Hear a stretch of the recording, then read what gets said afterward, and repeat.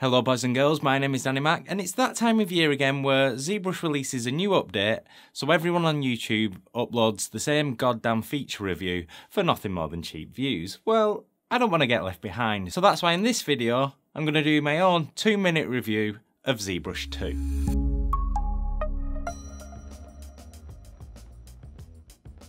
So from Windows XP, let's fire her up.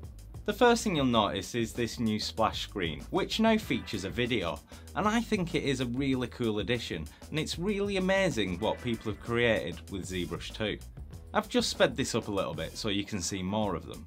You'll also notice they've added this help topic where they've answered all of your frequently asked questions, such as how do I change the interface and how do layers work. This is accompanied by the inclusion of in-app tutorials, which are actually genius. In the app itself, you'll notice the UI has had quite the overhaul, as I know some of you were hoping for. They're obviously going for a more retro feel and have removed a lot of the clutter. For instance, you'll notice there's no brush menu anymore, which I thought was a bit controversial, as this meant I struggled to find the 9 new sculpting brushes, but you can find them right here in the transform menu. Also, the matte caps have now gone, but presumably that's down to Pixelogic moving in the PBR direction. We can, however, find a brand new transform function down here called spin, which I've got to tell you, I've been using this all day. Now at first glance, it seems as though they have been listening to their users because there's no more transpose line, whereas the gizmo is still there. However, you might have heard the rumours of Subtools getting folders with the latest release. Well, they've actually completely removed Subtools altogether, which I thought was a very bold move indeed. Yet, while they've necessarily removed quite a lot of features, they have kept the important ones. For example, if you want a rhino horn, I'll give you a goddamn rhino horn.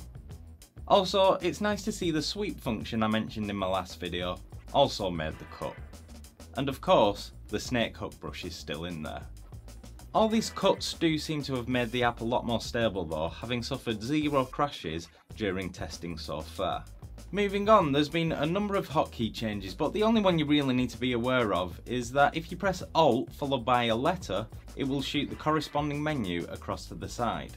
This is nice, though I have no idea which letter corresponds to which menu.